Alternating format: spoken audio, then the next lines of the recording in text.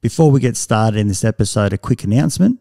As you know, I'm very passionate about acceptance and commitment therapy, and I also run a busy practice in Canberra.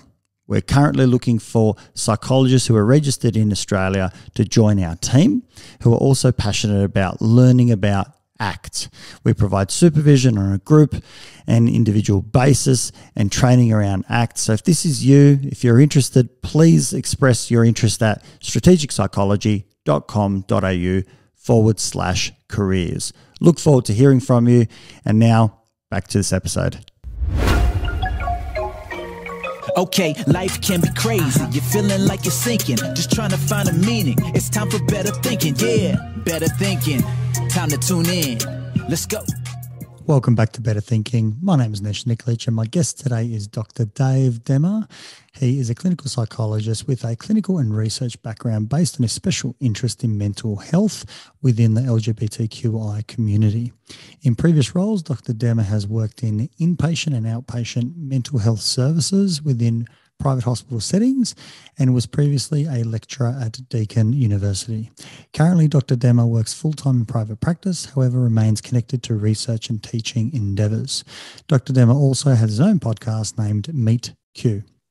This was a really enjoyable conversation to record, as I felt it was really affirming not only for those in the queer community, but also for all of us that identify as human. I hope you enjoy this episode. Dave, a big thank you and welcome to the show. Thank you very much. Nice to be here. Look, I'm quite excited today to be discussing, mental health in the space of the LGBTQI community or the queer community.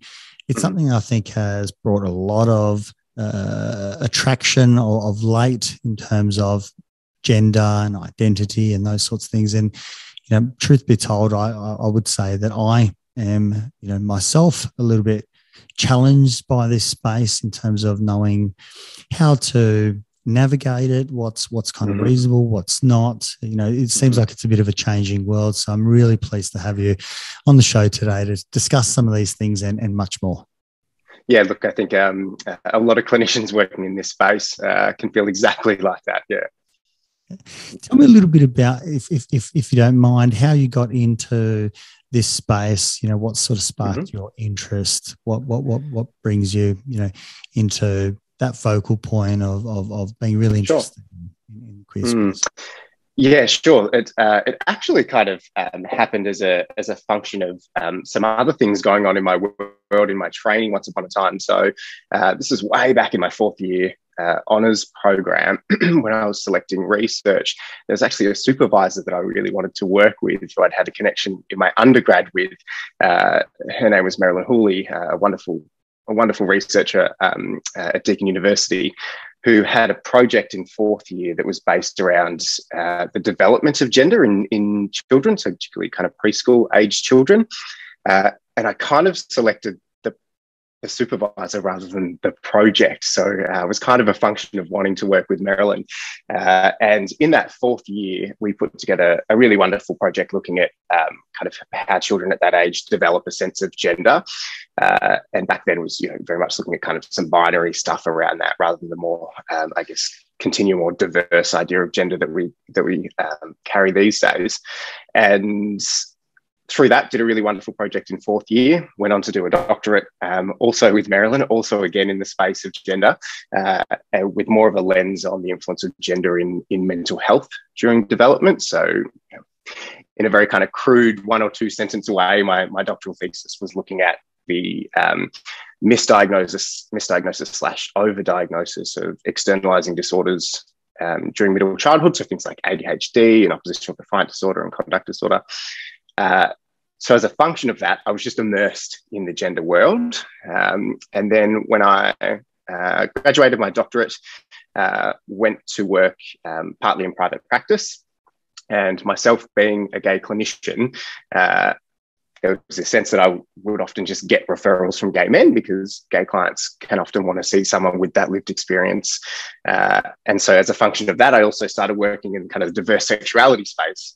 And, when you're working in the diverse sexuality space, it often comes along, obviously, with the gender diverse space as well. And so I guess way back when, it was just a function of choosing a supervisor. And then I just kind of fell in love with it as I went along. And I think us as clinicians, as we explore what's right for us and the spaces that we do want to work in, it's not just what we're interested in, but also kind of what we feel we're doing some good work in that feels really inspiring for us. And I felt that over time I was doing good work in this space, and kind of here I am quite a few years later, I guess. Fantastic. And I think there's something really interesting about how we fall into work, when we kind of examine, where do our interests come from? I know that speaking with lots of, new clinicians, I always talk about just try and do everything. Try and expose yourself and see what sticks. And I know that early on in my career, my supervisor asked me to entertain the idea of working with couples, and I thought, Bruce Stevens at the time, I thought he was pretty crazy. But it's been an area that I've kind of enjoyed working in, and so you just never know. Yet it didn't feel like it would stick at all, that it would feel comfortable at all. And I went, oh gosh, but stuck it out, and then went, wow, this is actually really interesting. Did some training, and off you go. So lovely to hear your story. It's those little suggestions along the way, isn't it, from maybe more advanced or seasoned clinicians that make, okay, if you're suggesting this. I remember when I first got into private practice, one of the directors of that practice at the time, he'd been practicing also in kind of clinical hypnosis for a long time. He said, you really need to go do training in clinical hypnosis. I remember thinking, hypnosis was never once in my doctorate mentioned. I'm not going to go training hypnosis. Thank you very much. And he really kind of put his foot down around that, and I went and did it. And again, it was just his suggestion. And, I use it quite regularly in my clinical practice. We have a lot to learn from those above us, huh? Yeah, absolutely. Absolutely. Tell me a little bit about this space of, working in the LGBTQI space. What are there any specific areas that are more related from a mental health perspective to that community that might not be experienced by others? And I'm almost leaning a little bit into the identity sort of work. I'm not sure if that's even valid, because I was having a conversation with a colleague recently, and I was just thinking, who doesn't go through identity challenges, where, I reflect on myself, and I'm a father, and, I'm identifying as more mature these days, and I'm constantly looking at it, and, maybe as a son as well, that potentially will be caring for his parents in the not too distant future. Like, there's all these different identities that we're grappling with. And I was talking about, this in particular. I was like, I was asking myself, is there a difference, I might hand that question over to you. Yeah, wow, an interesting question. Let me formulate my thoughts on that, because I'm sure I've got a million of them.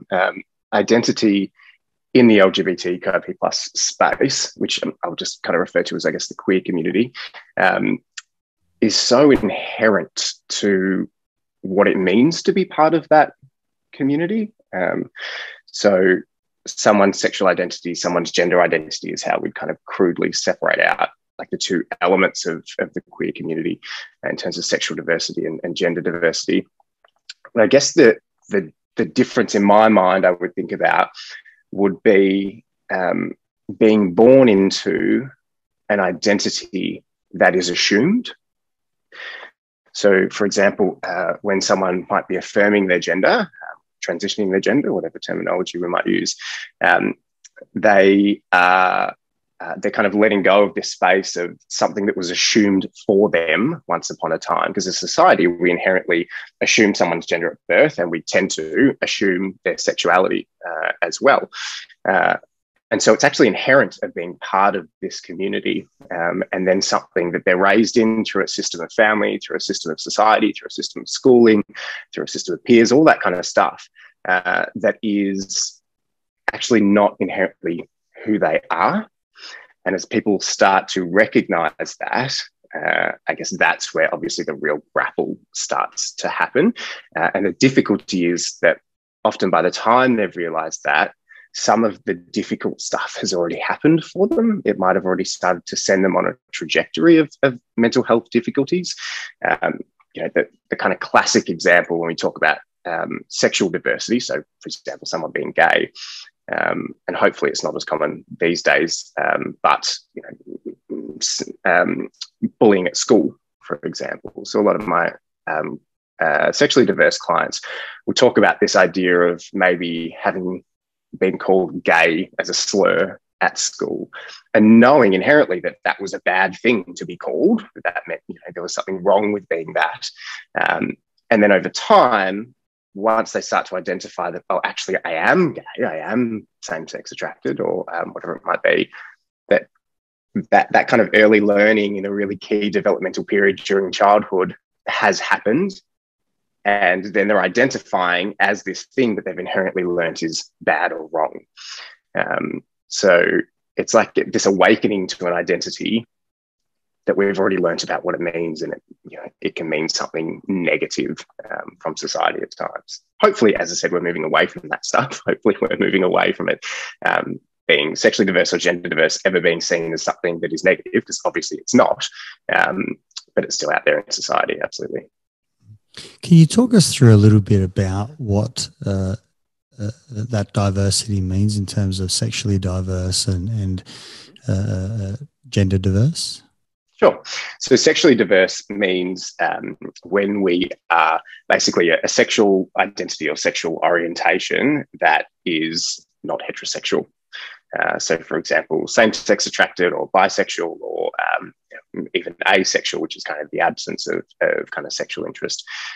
So there's a diversity other than heterosexual, and that's what we would think of. It's diverse from heterosexual. And then gender diversity, when we have a gender identity that actually is not what was assumed for us at birth. So, for example, trans man who would have been assumed female at birth and would have most likely lived many years as a female gender, to then affirm or transition. So affirm is probably the newer word that we would talk about rather than transition, but affirm into a male gender. So it's basically just diverse from whatever your assumed gender was at birth. Does that make sense? And does sexual diversity is looked at from a heterosexual point of view?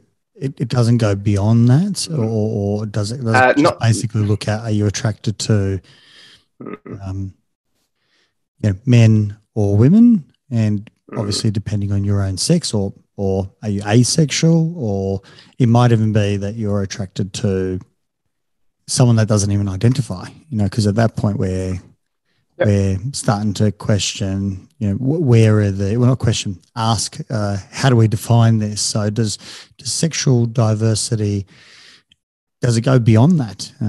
Is there I guess it certainly can. And I don't necessarily mean to highlight the idea of heterosexuality being like the frame of reference of which we compare everything against. It's more about just being a term that kind of lets someone know that my sexuality isn't the traditional heterosexuality makeup. Because that's the most common, right? Because that's the most common, it just becomes by default diverse from that. Exactly. Because it does kind of become the frame of reference, and certainly, being a affirming clinician in the space, I wouldn't want to make it the frame of reference necessarily, or the comparison point, because I feel that would probably be unaffirming. But it's certainly, I guess, sometimes inherently it just automatically does, because it's the most common. It's so hard, this sort of space, and I'll pick up again on the gender diversity, but it's so hard in this space about trying to pick language that is, I'm not sure what the right word is, but is reasonable, or is understanding, or is compassionate, or accommodating. Can I suggest a word? Please. Please. Yeah. So the word that we would probably use is affirming. So something that is affirming for somebody, which means it's support. It's all of those things you're talking about. It's supportive.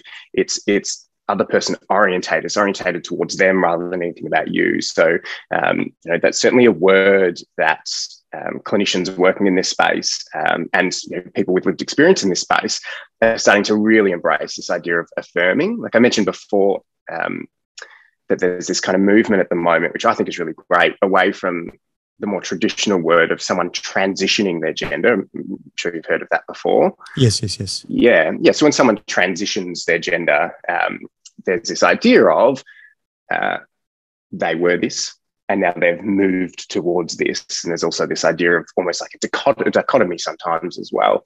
The idea of, or the word affirm, if someone affirms their gender, and I really love the use of language. I think it's so important in everything that we do.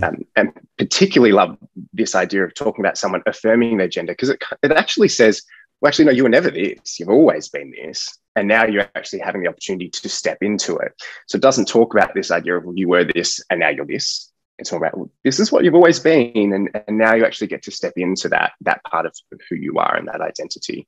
So it respects the fact that they've always been the gender that they've affirmed into.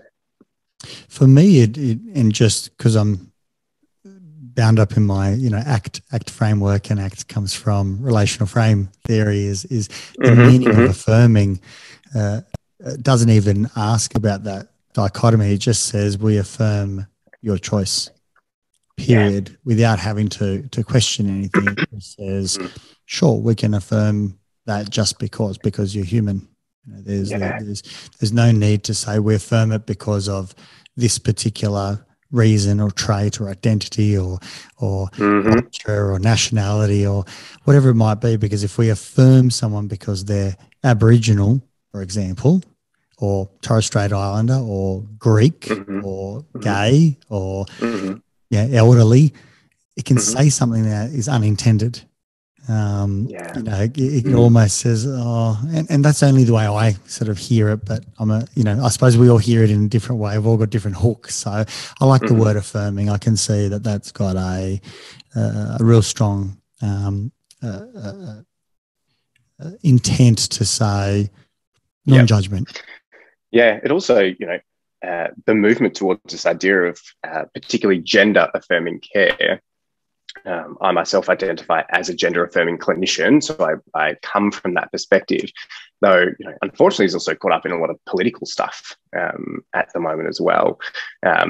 If we're affirming gender, then we're doing our best to move away from pathologizing gender, because gender is not a pathology. Someone's gender identity is not a disorder. If we think back to previous iterations of diagnosis in this area, gender identity disorder was the diagnosis, which is inherently saying that your gender identity is disordered, and there's something pathological or there is something disordered about that, which obviously we moved away from in the release of DSM-5 towards gender dysphoria, which no longer kind of pathologizes someone's gender identity.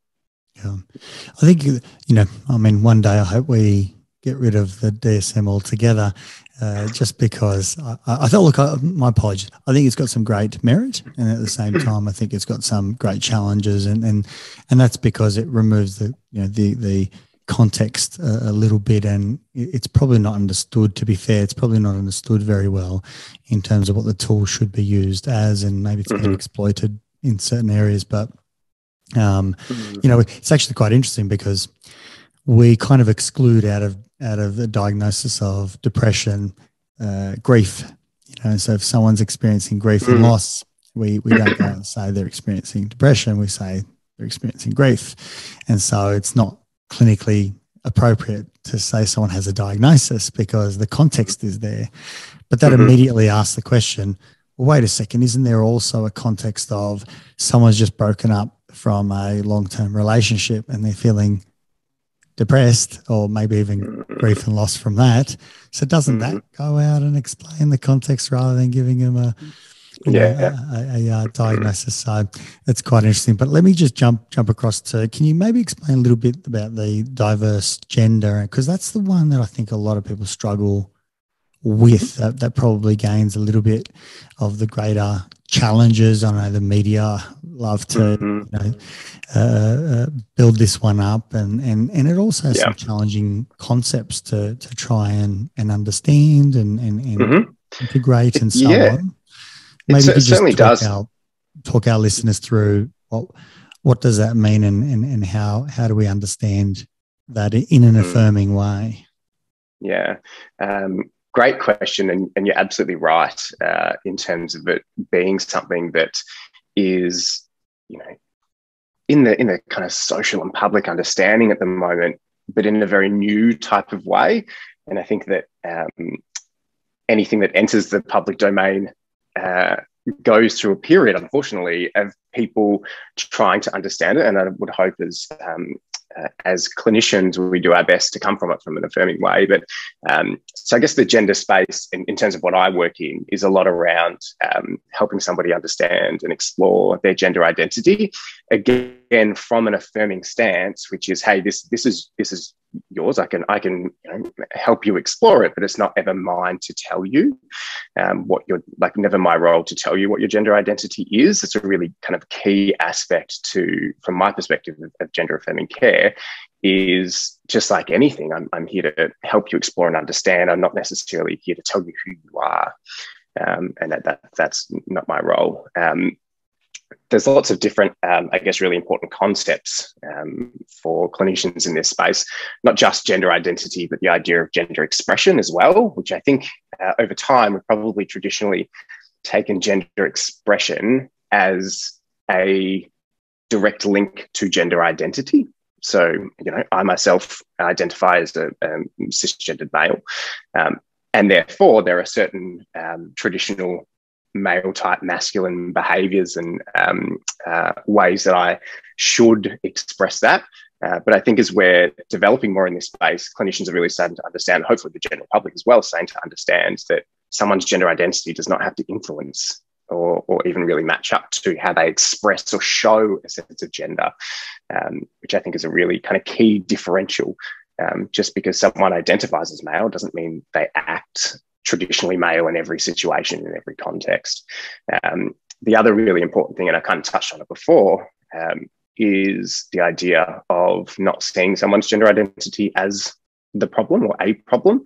The distress that people can feel, which we now term gender dysphoria, the emotional distress that people experience because part of their bodies, for example, primary and secondary sex characteristics don't match their gender identity. The kind of difference between that and the distress that causes is what we call gender dysphoria, or what we term gender dysphoria. That's what we want to support. And that's the thing that as clinicians, we want to be able to provide treatment and relief around, is the distress that people experience. And there's lots of ways that obviously we do that.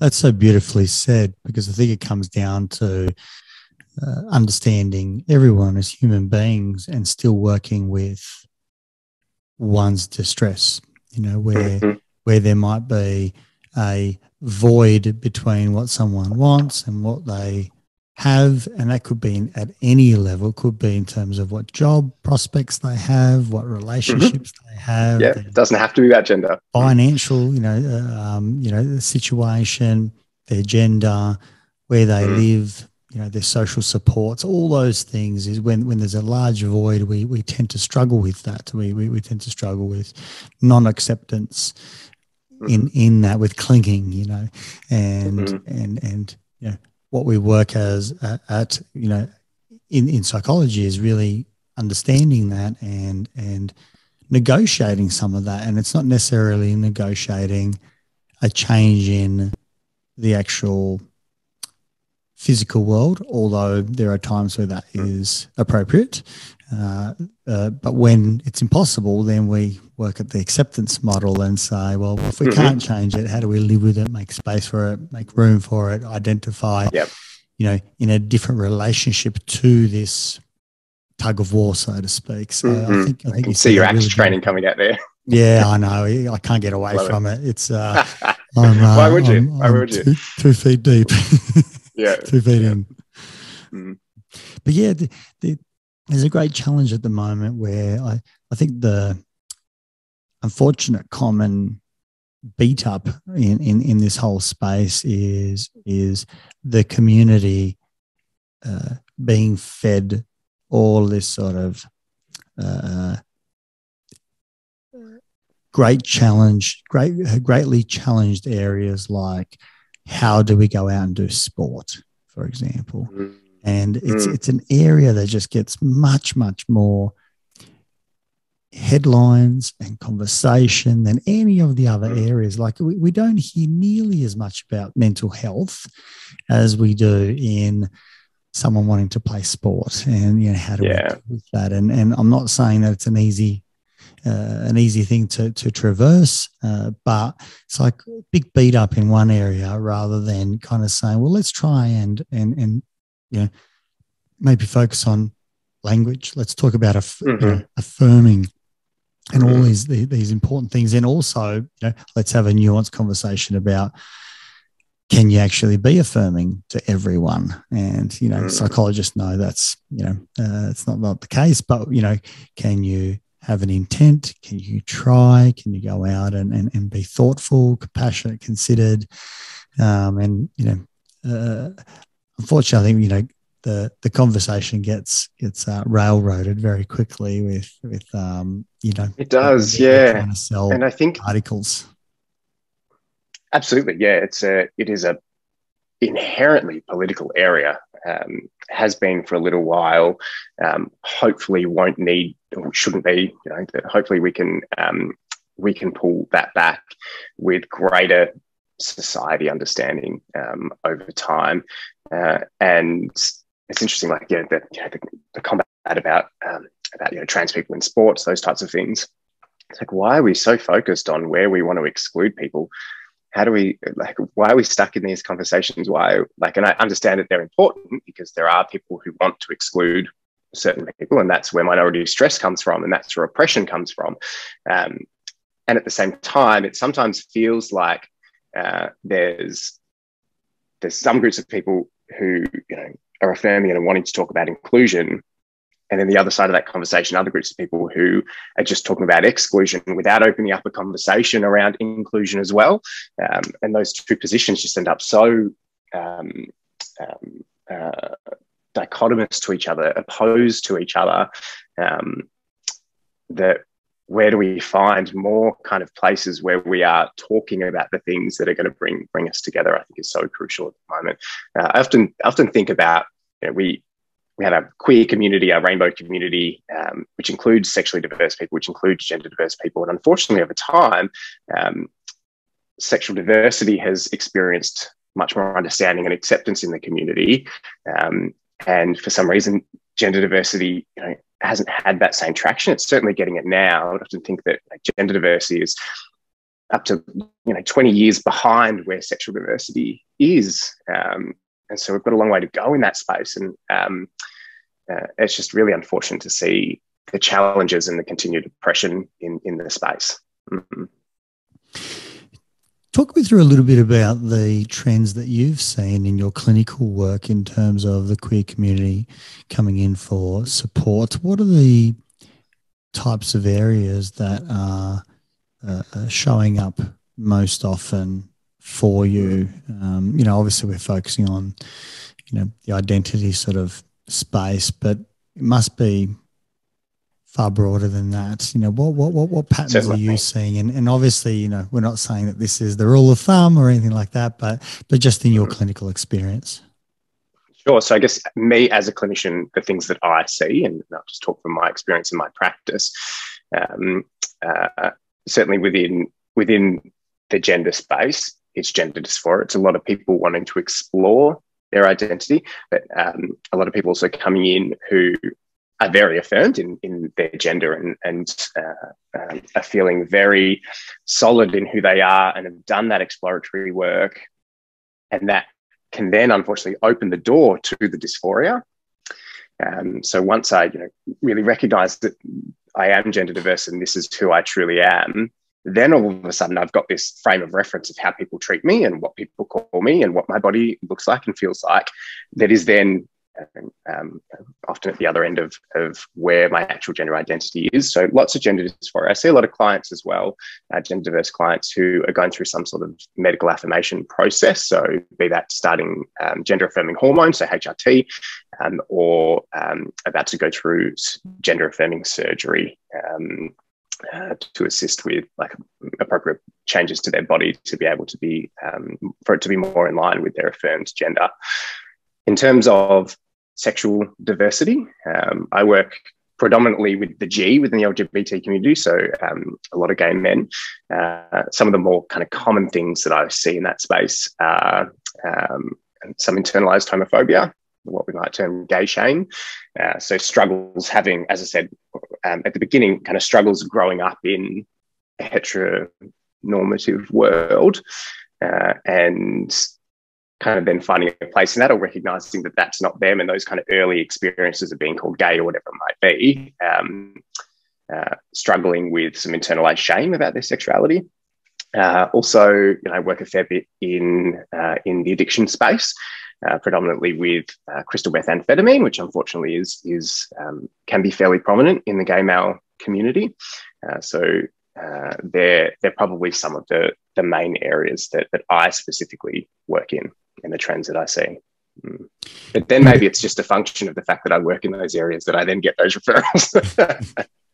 Well, look, I would like to hope that is why, because in actual fact, we know that, therapy is somewhat of an equation of the therapeutic alliance relationship and trust that can be built. So it's I know I get a lot of, when I was, consulting, I get a lot of Serbian, well, not a lot, but I certainly get my fair share of Serbian community because I have that language, and, there's a local GP that is, works with the Serbian community, and if they don't have language, who do they talk to? And so I'm one of only probably a small handful of clinicians who actually have that capacity for language, so they come and immediately there is an understanding, and no different to you having language that is much more skilled than I do with the queer community. And so, it would take me some time to catch up, and probably never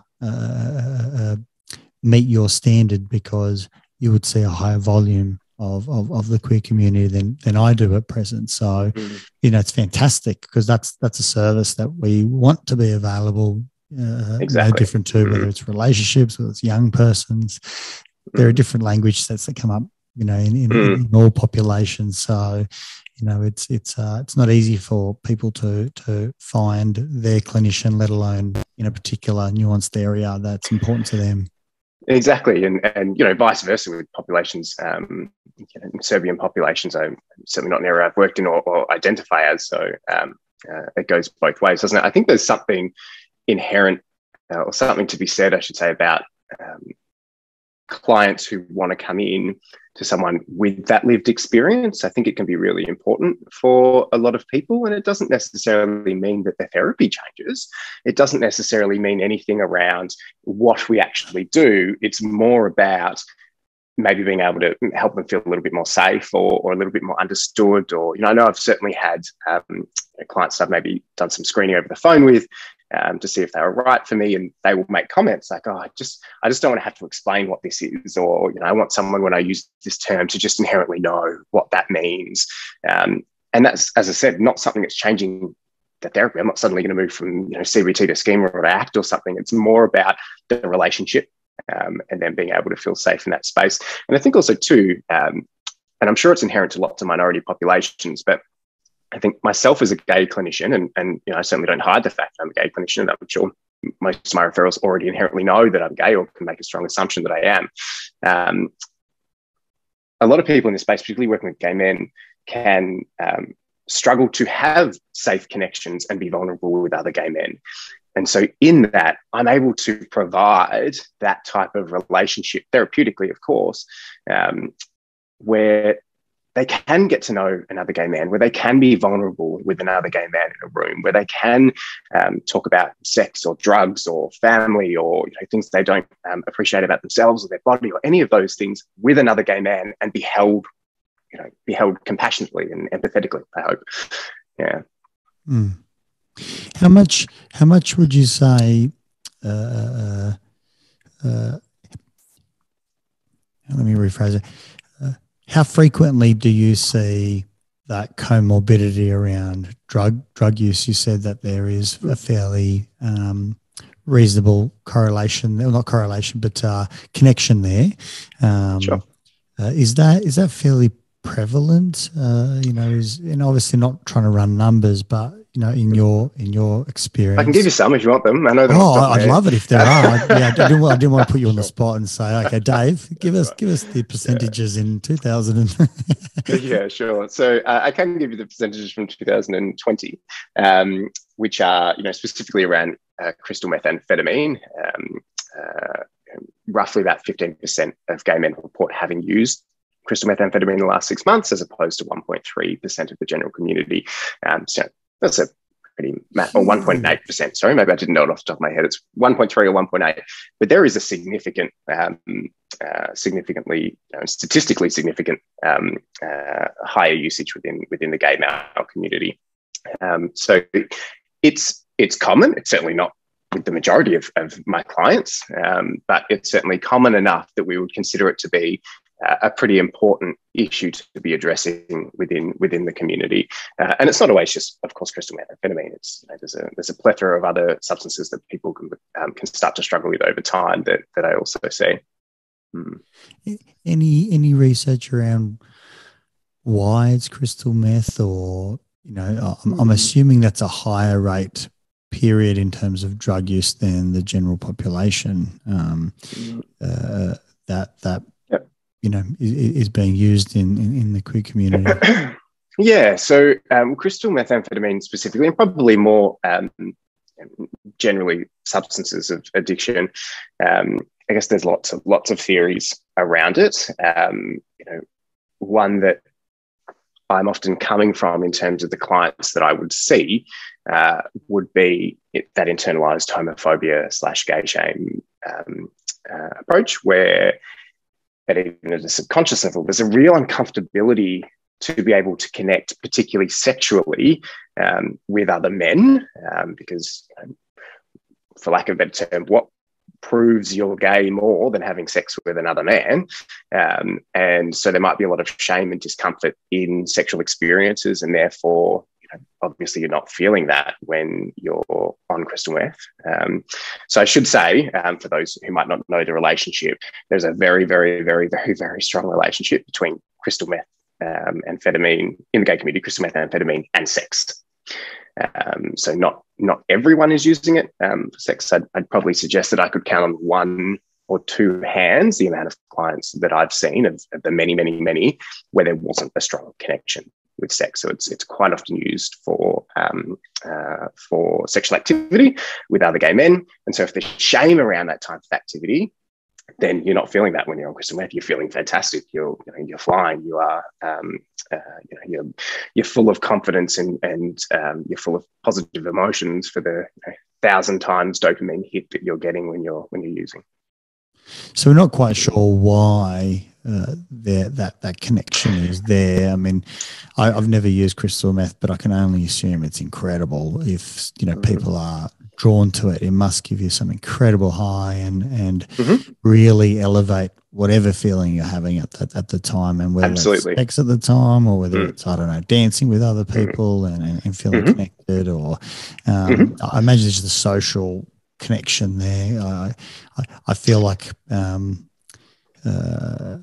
it would have to accentuate some certain things to make it so attractive that you keep going back to it. Well, addiction kicks in, doesn't it? Because I know some drugs are very, very solitary, others are very social, and I believe, from my understanding at least, is that crystal meth is fairly social, that people use it and then they engage with others. They don't just use it alone and do their own thing in their some people certainly do. It's probably, I'd suggest, more commonly used in sexual activities with other people, but certainly people who do use it independently. I think it's also, not just the shame element and being able to engage sexually with someone and not feel ashamed because the crystal meth is covering that. There's also, because it is so prominent in the community, it's for lack of a better term, never that far away. And so it's actually quite easy when you think about this 15% versus, 1.3, 1.8, I can't remember which one it was, that you are more likely to encounter someone else who is potentially, engaging in it or happy to engage in use. And therefore it's going to be more accessible for you. It's almost like smoking, right? If 15% of the population is smoking, it's so much easier to say, "Oh, I'll try it. Give me a drag." And a drag is much more than zero. And so once you've had a drag, it's much easier to have a second drag. Exactly. And off we go. And obviously, once you've had something that is enjoyable, and I'm assuming is reinforced with enjoyable activities and social relationships, at least the potential for future use is heightened. Absolutely. And look, the addictive nature and addictive quality of any type of amphetamine, but crystal methamphetamine is so significant. It's off the charts. I mean, I think it's like 1,000 times, as I said before, the dopamine hit of the typical dopamine hit. I mean, that's huge. Who wouldn't want that in some way? As you said, I'm sure it's a wonderful, intense feeling. It's the difficulty and the devastation and all the other stuff that can come along, obviously, as we know, with addiction, that gets a lot of people into a lot of trouble, unfortunately. I hope I don't go too personal now, but I'd like to ask you a question as a clinician, and obviously identifying as a gay man, you're going out and supporting others. Do you hear others in a certain way? Does any of their own lived experience resonate for you? Do you have any of your own struggles? And obviously, whatever you're open and willing to share. But I know that, if I think about my clients, more often than not, I feel so much of what they're discussing in myself. And sometimes the question arises, at least in my mind, who should be sitting in which seat? There's plenty of times where I think we could swap seats, and because what I'm hearing is almost a reflection of myself, and it doesn't mean that I can't still be very much objective and do my role in terms of support, but human being first. There's a lot to relate to, but certainly in some areas, whether it's being a young father, for example, I feel like I can relate to some of those specific challenges. It's very dependent on where I am in my life. How do you experience those sorts of things? What's it been like in your own identity, working in this space, and obviously becoming a great support for the queer community? Wonderful question, and I'm an open book, so it's absolutely fine that you would ask that. Do I identify with clients at times? Absolutely. I am a gay man who was raised back in the 90s and the early 2000s as a teenager, and I certainly went through periods of struggling with my sexuality. So I absolutely understand what that's like. Did a lot of therapy, as I believe I'm a firm believer that any clinician should have sat in that chair, before they've sat in this chair, to understand who they are and what they bring into the room. It's an inherent part of what I do. I would say that I work in a space that I have lived experience in, and there's really kind of no escaping the fact that sometimes I'm going to resonate with some stuff that clients are saying. I also think that it adds this extra little bit of not just understanding, but like empathy in those types of situations, where, as clinicians, we're like, yeah, I get it, I understand. And sometimes we're like, oh boy, do I get it. Yeah, I get it, I understand. When it's actually your lived experience. So I probably get that maybe a bit more than clinicians who aren't working in a lived experience type of space for them. And I would say on the spectrum of a clinician who appropriately and within ethical boundaries discloses and doesn't disclose. I think that when it's clinically appropriate and, of course, ethically appropriate, I will sometimes use that to be able to really help a client, and with their permission, I always ask permission, understand that, hey, this is a shared experience. This is something that I get. This is something I understand. And I actually think it's a really powerful part of my work. So I don't turn away from the fact that at times I'll get it, and I get lots of supervision as we all do, and lots of support around process stuff that's going on for me that isn't appropriate to bring into the clinical space. I actually really cherish that part of my work, and I think it enhances my abilities and my skills in the area that I've got that there. How did you work on, and certainly not trying to pry into your own clinical experience, but how did you work through that? I mean, in some sense, if I can call it, moving from needing affirmation from the world to self-affirming. And not that that's the only piece of the puzzle, but how did you work on that for yourself? Because I'm assuming when I think about it from an identity perspective, if someone is of a weight that they're not happy with, often the solution is certainly not weight loss, because someone can go out and lose weight or gain weight depending on what they're unhappy with, yet the remnants of that dissatisfaction is still there, that affirmingness of who they are, that they're good enough, still isn't there, irrespective of the physical body change. And I know that for us as clinicians, we're really trying to work with someone's love of themselves, affirmation of themselves, of acceptance and compassion and kindness. How did you do that for yourself? Personally? Yeah. Therapy helped. Absolutely, therapy helped. I think I was in a very, dare I say, lucky or privileged position. I'm not sure that I recognised that I was gay very, very early. Like in mid-primary school, I recognised that there was something different about me in terms of my attraction. But I think the key or the difference was, and this is where I guess the luckiness comes in, I understood what it meant. Like I knew. Yeah. So a lot of clients will talk to me about this idea of, looking back, I can see it. Yeah, like I had this best friend and, I always wanted to hang out with them. And it wasn't until I was an adult that I went, that was because, there was some sort of kind of connection that I felt or some sort of draw. It was about my sexuality. But they don't realize that until adolescence or adulthood. I knew what it meant then. I knew what gay meant. I understood what that would mean for me in my life, and etc. Doesn't mean I accepted it then. Doesn't mean that I didn't go through a period of struggling with it back then. But it meant that the struggle period for me happened very, very early in my life. Through late childhood, early adolescence.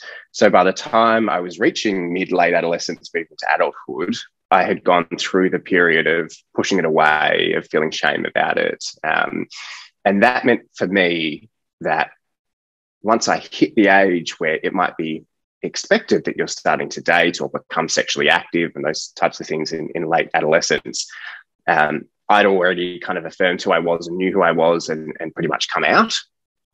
So I then never had to, luckily, live a double life where I knew who I was in terms of sexuality, but then had to pretend that I was something different. So I'm always really thankful that for whatever reason, it's not like I necessarily came from the most progressive home where gay rights were discussed or anything like that. I just, for some reason, knew early on what it meant, and therefore my processing of that happened incredibly early. And then, of course, like any human being, there were things along the way that were difficult. And I moved from a small town down on the coast up to, big scary Melbourne, and got to kind of really step into who I was. Probably stepped even a bit further than was actually me, and kind of had to wind myself back a little bit and find who I really was. I kind of slingshotted into a particularly gay life, if you want to say that, and then kind of had to eventually step back and find where my actual place was. I think, moving to Melbourne when I was 18 was really fundamental in that process as well of finding who I am. Yeah, and can I tell you, sometimes even for me, as lucky as I've been, there are still moments where I notice it pop up for me. I was in a cafe the other day. Just quickly, story. I was in a cafe the other day, and I was talking to someone down the road from where my practice is, and I said something about my partner, and the person behind the counter said, "Oh, what does she do?" And I felt this little I felt this little twinge of oh God, this uncomfortability of having to kind of correct them. So, even for people who work in this space, even for people who have been affirmed and out for over half their life now, for the past 20 years, it can still be there at times. It's interesting because as you talk, I know going through becoming a father, there's a real challenging time where it's very scary to talk about kids, because there are people who are trying to get pregnant, and some are able to, some are not able to, and this whole assumption of, do you have kids? You don't realise until you're in that space of how sensitive that is, and so your language begins to shift. Or you don't necessarily assume that everyone's trying or that they want to. And so there's these nuances that come along. And so when you say, what does she do, or where is she, or whatever it might be, there's an immediate assumption, rather than, I think we're getting better, and probably with maturity and age, that we don't assume things, that we don't go out and assume, for example, that even assuming that you are partnered with a female. How about even assuming that someone is married or not married, or whatever the scenario is. Like, we assume that people who are together live together. So why? Not everyone who is together lives together. And then we can do, when are you guys going to move in? So, really? And these can be such sensitive things, right? Where it might be that one person desperately wants to live with their partner and the other person doesn't, or or maybe someone's got several partners. They're in an open exactly. relationship. Yeah. All these assumptions are very, very complicated. But wow, it just shows that the challenge of being human and trying to be kind and nice. And I'm assuming it was just a nice throwaway. Well, not throwaway. It was a nice absolutely gesture of, let's just comment. I'll just inquire about you, because that kind of has come up. But we accidentally kind of step in it, so to speak.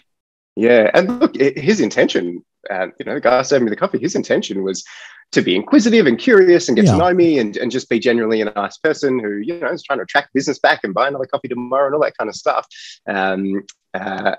It comes from a place not only of me being like, oh, I have to correct myself here. It's interesting. It's this concept that we talk about in the sexually diverse space, and maybe in some aspects in the gender diverse space as well, around, we don't just come out once. Like, that was me having to come out again. That was 15-year-old me, having to come out again. That there is always this inherent assumption that you are heterosexual, and depending on how you might present, there's an inherent assumption about your gender as well. And so this process for people is continuous throughout their life. It's funny. Just on the weekend, I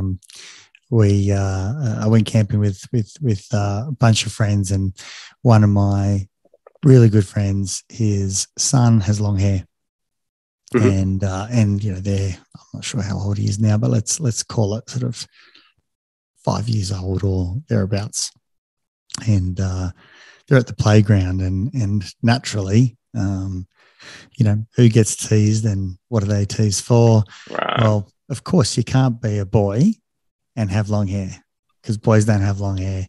And that's a classic thing that he's going to experience, more likely than not throughout his schooling if he maintains his long hair. Interestingly, his dad has long hair and quite an attractive man. By all accounts, he's lovely human being. But it's interesting to observe how this is just everywhere. We should really maybe say that human beings are diverse. Not just sexually, not just gender, but across those five big five personality traits and some. And maybe when we remove categorization, DSMs, that we can start from a different place and still be compassionate with one another. But that doesn't mean that lived experience doesn't also assist with understanding others, and hopefully it translates so that being diverse in one area can maybe allow you to also appreciate that we're all diverse, because everyone's diverse in an area. My parents are migrants, so my diversity was that I wasn't given an opportunity to read books. My apologies. My parents were not able to read books to me, and I watched my daughter in a very different space and so on. But we're all diverse in very different ways, and maybe that's the bit of a takeaway from today. And I guess it then relates to the kind of level of what we would term minority stress that gets kind of laid on that diversity, which I think is so inherent in what we need to consider. I'm so thankful that I'm sexually diverse. I wouldn't have it any other way. Because I think that it has framed my development and understanding of the world and how I see difficulties and how I see other people in a way that I'm always, and I don't know because I've always been gay, what it would have been like if I wasn't. And would I have been as socially aware? Would I have been, because I loved where I grew up and wonderful family. But I came from a small town where there wasn't certainly any outward diversity that anyone espoused. As far as I knew, I was the only gay kid in town. How it would have been if I didn't inherently have to consider what it meant to be diverse. Wonderful, wonderful. How can people get in contact with you? Obviously, you're in Melbourne. Yes. Whether it's someone wants to see you from a clinical perspective or connect in other ways, how do people get in contact? Yeah, thanks. So I am the founder and director of Wellington Street Psychology in St Kilda here in Melbourne. Myself and my wonderful, wonderful team focus on the LGBTIQ plus community. So that's kind of the predominant work that we do, and we're wonderfully skilled in that space. So wellingtonstreetpsych.com, or you can simply type my name into Google. It will come up somewhere along the lines, or please feel free to connect with me on LinkedIn, send me a message. I'm always happy to connect with people. We also have a podcast that we have just finished season 1 for, and yesterday had a planning session for season 2.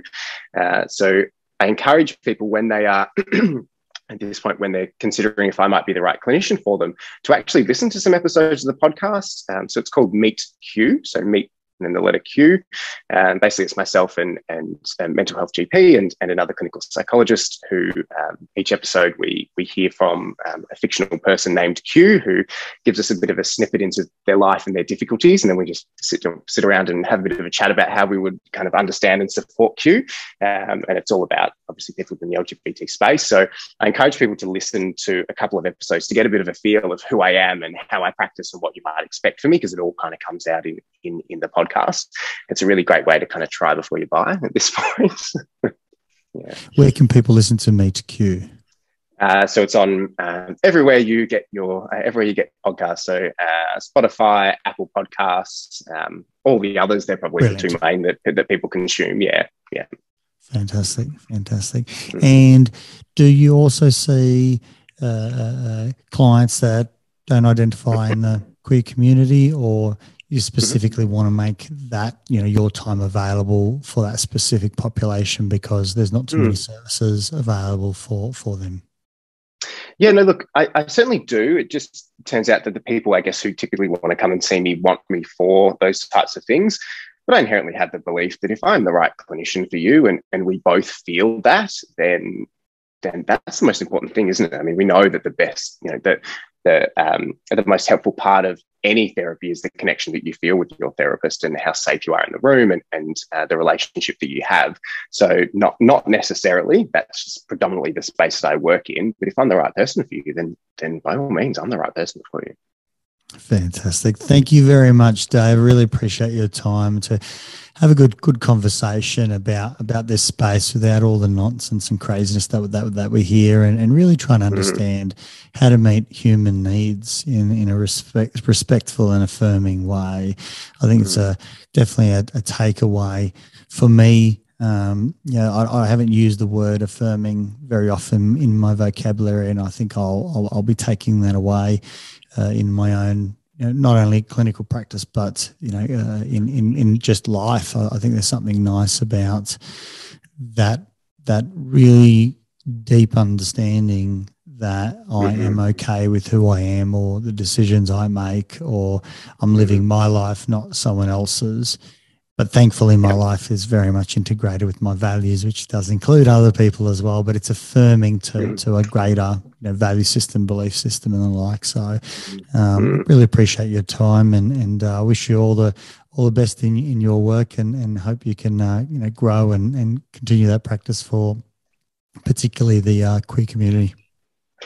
Thank you so much. It's an absolute pleasure to be here, and I really appreciate any time that clinicians in this space want to shine light on diversity, and particularly the queer community. It's such a passion of mine, and it's these types of conversations hopefully continue to drive this positive change in the space. Brilliant. Thanks, Dave. Appreciate it. If you enjoyed this podcast, please support it by going to iTunes and putting a review, subscribe, share it via social media, and tell others about it. Start a conversation. It's listeners like you that make this able and possible, and why we bring in these guests to go out and share their knowledge and resources. And just lastly, if you are a psychologist and you want to go out and be part of a bigger team, develop your experience and get into some exciting work, come to strategicpsychology.com.au/careers and reach out. I'd love to hear from you.